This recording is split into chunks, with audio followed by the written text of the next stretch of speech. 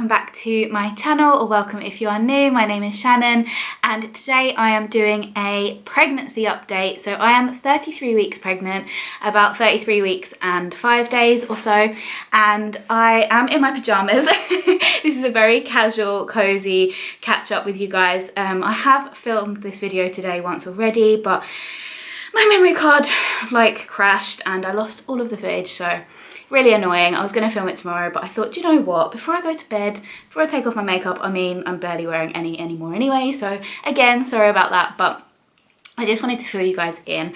So if you follow me on Instagram, you might know that I spent a few hours in hospital last week with the baby. Everything is absolutely fine. I'm not like, I don't want to scare you or anything like that. Everything's fine, thank goodness. But I had to go in because I had noticed some reduced movements. They are very hot on it, like on all of the kind of paperwork they give you and things like that. It's very much just, if you've got reduced movements, let them know.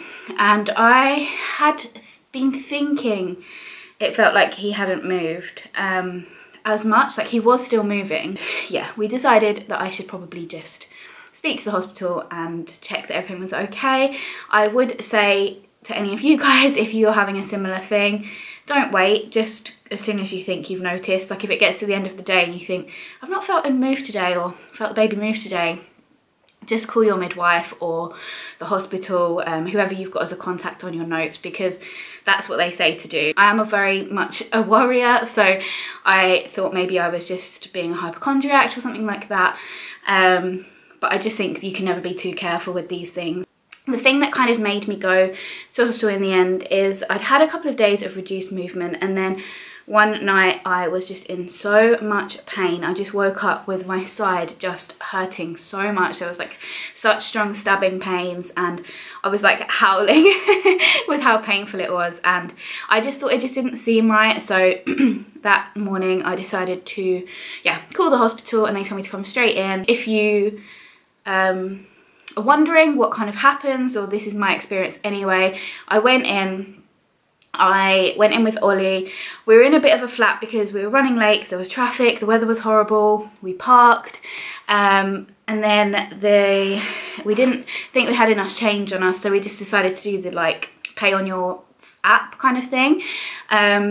So we kind of took the number down and started doing that process as we were walking into the hospital, and we got up to where we needed to be and the payment screen was just not loading. So Ollie had to run back down to the car and pay by cash. Like luckily we did have enough. But yeah, so that was just a bit like unnecessary stress, obviously with the worry of the baby and stuff being like heightening everything. And then we went to where we needed to go, which was the maternity assessment unit, MAU I think it was called. And yeah, so we got there and they had a form for me to fill out, and it was basically to say that I had no COVID symptoms, and also that my partner who was with me had no COVID symptoms. So yeah, it was all seeming good. It was seeming like he was going to be allowed in. He'd been allowed to come to scans now and things, so we kind of thought he'd be allowed to come in. And yeah, we spoke to a couple of nurses and stuff, and they saw he was there and they spoke to him, and no one said anything. And then when I got called in, she said, you're not allowed in, you have to go and wait outside. And it wasn't even that he could wait in the waiting room. Like she told me I had to go and wait outside of the hospital. Yet when I came out of all of this, there were so many men in the waiting room waiting. So yeah, it was a bit weird, but anyway, so that was quite sudden and it kind of tipped me over the edge a little bit. I was very panicky and just anxious, and I just wanted Ollie with me. Went in, I'd taken a wee sample with me. I don't know if it makes me weird, but I hate doing wee samples like on the spot. You know when you go to the doctor and they like give you the little tube and they tell you to go off and do it. I just don't like doing that. I would rather do it in the comfort of my own home and take it with me, which is what the midwives have kind of said that I can do all along, and that's what I've been doing in the process. So yeah, I'd kind of done that and like prepared to take it with me because I thought they might want to look at a sample. But when I said that to her, she was like, oh no, we need you to do one here.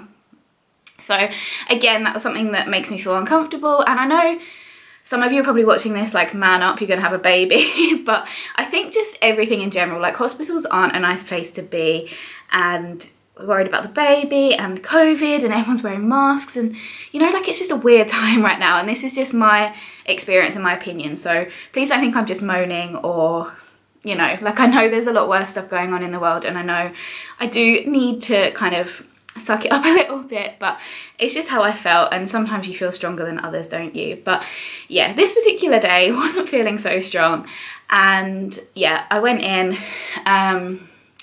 they gave me a cardboard like bowl to wee in, and she was like waiting outside the door, which made me feel under pressure, and I just felt very overwhelmed in the toilet, and I had the most embarrassing situation where I weed in the bowl, and I wanted to check that it definitely like gone in the bowl, so I like stopped like mid-wee to check before finishing my wee, in case, I don't know, like, I just overthink, okay? I've got no excuse. But as I pulled it out to like look, I was wearing some new maternity like jogging bottom things, and obviously they had the big like over the bump panel, so there's like more fabric there than like normal trousers, and I don't know, like, I hadn't pulled it, I don't know what happened, but the pot got caught on the fabric and it spilt all over me, all over my trousers, all over my hand, all over the floor, and it broke me. It broke me. I was just crying, and I was like covered in wee, and I was worried about the baby, and I just wanted Ollie, and I knew the nurse was waiting outside, and it just was a lot. Like, I just felt very overwhelmed. So yeah, that happened. Okay, sorry if the lighting's changed or if the angle's changed. My battery just died, which is so annoying because I put in a fresh battery, so obviously it's a broken battery. I'm just having a really bad day for tech, it would seem. But anyway, so yeah, stopped mid-wee story, but yeah, that happened, and I didn't really know what to do, and I just felt really overwhelmed, so I kind of like cleaned up the floor, cleaned up myself, and did my wee sample, and then I came out and I just was like crying, and I was like, this just happened. And she was so lovely. She was, you know, saying like it was the best place for it to happen, they see it all there and everything else. So yeah, it was fine. I went into the ward and I was like on a bed and stuff.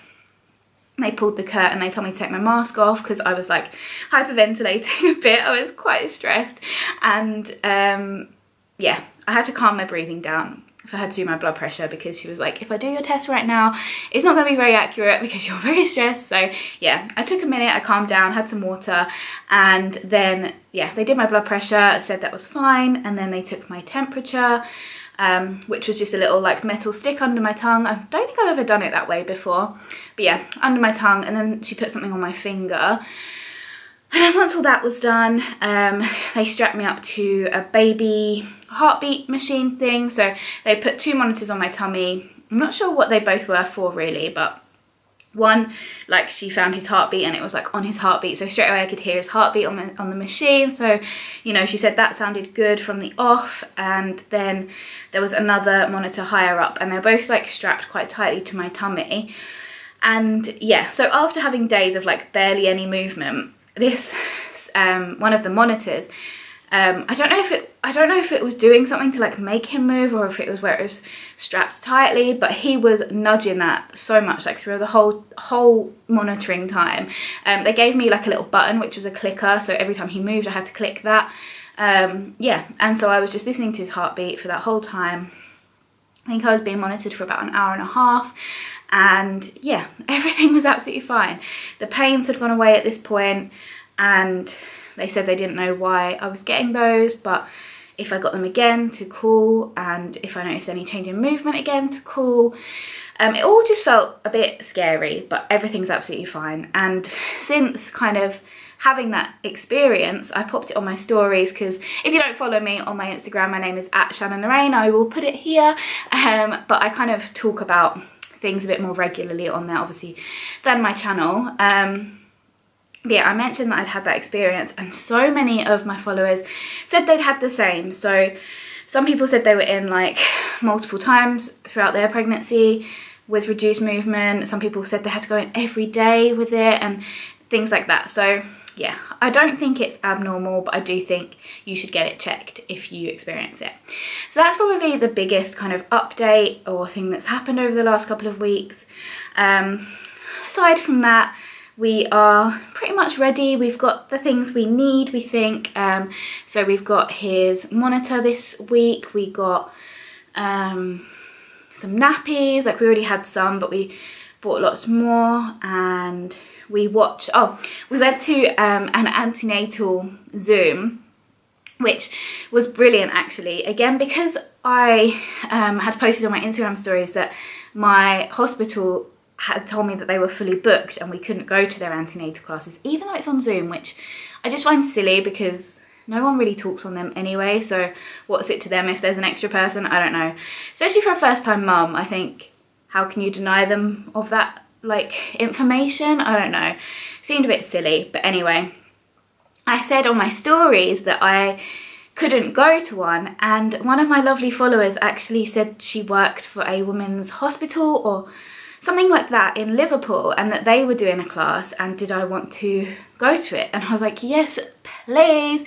So me and Ollie sat and watched that, and that was so brilliant and just so helpful. It was actually an after birth class, so I think I'd missed the antenatal ones, or I wasn't allowed to go to those or something like that, but this one was more about once the baby's here, about sleeping and eating and changing, and just like how important it is to keep them at a good temperature and all sorts, like stuff that we just didn't know. I mean, obviously a lot of it is kind of common sense, but lots of it isn't as well, and things change all the time. So yeah, that was really helpful, and I'm so grateful to that lovely lady for letting us join the Zoom. And after I kind of did that, I had an email from my hospital to say that they had added some extra classes and did I want to join that. So we did that one on Saturday, which was a 2-hour Zoom, but it actually ended up going on for like 2.5 hours. We actually had to leave early in the end, because, well, not early, but before she finished talking, because it had overrun by half an hour and we had to go somewhere. And that was a antenatal one, so that, I think that's the right word. It was a before the baby's born one, so it's just talking about labour and choices and everything like that. And that was useful, but it was just a lot. Like the one that we watched, the Liverpool one, there was like a lot of demonstrations and a lot of slides and things like that, whereas this second one was a lot more intense. It was just being talked at, and yeah, it wasn't as easy to kind of take in the information, but it was still helpful. So other than that, heartburn, still very much a thing. I'm still living on the Rennies, like every night at least. I'm having Rennies. It kind of kicks in from about 6 o'clock that I start to get heartburn, although I've not had it yet tonight. I actually had someone comment on my previous video asking if I could answer a question, and that was if I've got any embarrassing stories or embarrassing symptoms from being pregnant. I think the wee thing is kind of embarrassing, so yeah, there's that one. But in terms of symptoms, she asked if I had like flatulence or whatever, and I actually haven't really. I know that some people do. For me, what I've had is burping. Like, I used to be someone, I think I've said this before, who never understood burping. Like, I used to think people were kind of like forcing them. I didn't think it was something, I don't know, like I just never got the urge to burp. But since being pregnant, and I think it kind of falls in with the heartburn thing, I just burp so much. It's probably really good that I don't work in an office anymore, because I would have just sat there burping. Like, I don't get much warning. So yeah, that is probably like the embarrassing thing, but it's not embarrassing because it's just my body and it's just what's happening. So yeah, there's that. But yeah, I thought that was a really nice thing that she asked a question for me to answer in the next video. So if you're watching this and you've got any pregnancy related questions, then do let me know and I will try and answer them in the next one. I don't actually know, oh, my watch is going off loads. What's going on? I don't actually know how many more updates there are going to be before I have the baby, but yeah, if you've got any questions, let me know. And other symptoms, my back has been better. I've been sleeping with my pregnancy pillow, which is just like a V-shaped pillow. I got it on the Amazon Prime Day thing, but it was from Mothercare, I think. So yeah, there's loads of those about. So it's just a V-shaped pregnancy pillow, and I've been kind of sleeping with it more around my like like top half, whereas when I first got it I really needed it for my back, so I was keeping it, like sleeping with it between my legs, and that really helped, and I think it's kind of helped for my back to get better in general. So yeah, it's not so bad now. I am just feeling really big. Like, I am aware that I've put on a lot of weight as well since being pregnant. Like, when I look back, like my face, I've definitely got chubby face, and yeah, I've just put on a lot of weight. My arms are looking a lot bigger, considering I'd got to like a size that I really liked when we went to Florida in February. Yeah, I've put on a lot of weight, but that's okay. I've been eating what I feel like I need to eat, and we're in lockdown, and weight really isn't everything. Yeah, I know it's important to be healthy, and I'm still eating all of my veggies and fruit and stuff, but I'm just probably eating more chocolate than I should be. But yeah, obviously I'm growing a baby too, so my tummy is bigger. And what else? I normally talk about skin. Skin is fine. I've got a couple of chin spots, which is like where I get hormonal spots. I haven't had any headaches or anything like that. I am tired, like very tired, but I'm trying to not nap in the day really. I'm trying to stick to quite a normal sleep routine, although yeah, someone said I should probably get used to napping in the day for when the baby's here. But yeah, at the minute I'm kind of sleeping fairly normal hours, except for obviously getting up in the night. I'm probably getting less sleep than I'm used to, or pre-pregnancy, but again, that's just training, isn't it? So yeah, I'm still up in the night for a wee, which I never used to be before being pregnant. But yeah, in general, I get out of breath a lot easier, like a lot easier. I feel him here, like on my ribs. I can just constantly feel him pushing against me there. Which is obviously squashing everything up, and it does just make it quite hard to breathe. And it's really frustrating because the only way we're kind of allowed to socialise with people at the minute, with the lockdown restrictions or tier 1, 2, 3 restrictions, whatever, is to go for a walk outside, and that's lovely. But when you want to chat away and talk to people you've not seen face to face in ages, but you've also got to walk around and you're pregnant, it is hard work. Like, it sounds silly, but I'm huffing and puffing, and even vlogging, like I just want to walk around vlogging and I'm just out of breath, and you don't want to hear me huffing and puffing. So yeah, that's a bit annoying. I'd like if I wasn't huffing and puffing, but it's part of it, and I'm gonna really miss my bump when he's here. Obviously it'll be amazing he's here, but I think I'm gonna miss being pregnant. I've really enjoyed it, and I really enjoy having a little bump, and yeah, I can't believe how quickly it's come around. Like, he is due next month. So it's mid-December at the minute. He's due 30th of Jan. But anything can happen. So this week I'm going to make a start on washing his clothes. I'm going to pack my hospital bag, and yeah, just get ready. Ollie has wet vac to the car fabrics, just because I know he's not really going to be on those, but we just wanted the car to feel like really nice and fresh for him, so we can then put the Isofix base in. He's going to do all the carpets in the house because babies spend a lot of time on the floor, and I know again he'll mostly be on a mat, but yeah, we just want things to feel really clean and fresh for him. And yeah, I finished Hamilton now for the year, so there was quite a lot of stock and stuff in his room, and there's still a bit, and I know he won't go in his room straight away, but I do just want it to feel like nice and lovely. So yeah, gonna finish sorting that out, and it's just kind of like nesting, isn't it? And just, we're nearly there, and it's mental. So yeah, I think that's pretty much the updates I've got for you. I'm sorry that it was a bit waffly, and I'm sorry I look like this and I'm about to go to bed in my pajamas, but I thought I'd rather just get this filmed and get it uploaded for you before time passes again and then I forget things. So yeah, not lots and lots to update you on, but let me know if you've got any questions in the comments below that you'd like me to answer in the next vlog or the next update. And yeah, thank you so much for watching. Please do give it a thumbs up if you've enjoyed. Make sure to subscribe if you haven't already, and I will see you in the next one. Bye! Making our Christmas memories. I've been working so much lately, I can barely find the time to sleep. Yeah, I spend my time running around. keeping people pleased.